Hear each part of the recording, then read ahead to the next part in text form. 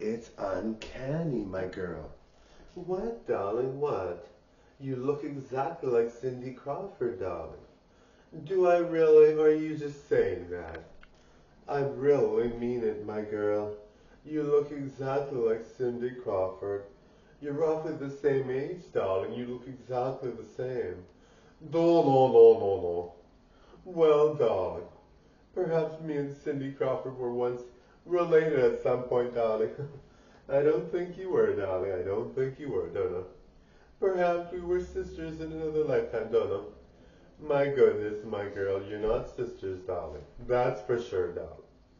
Well, then why would you say we look alike, darling? Well, you look alike, darling. But I know your family tree is different than hers, darling.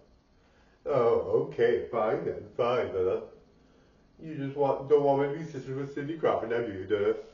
Girl, I don't care if you're her sister, darling. You just look a lot like her, darling. I shouldn't have said anything, darling. I shouldn't have said it. I should have kept my mouth shut, Donna.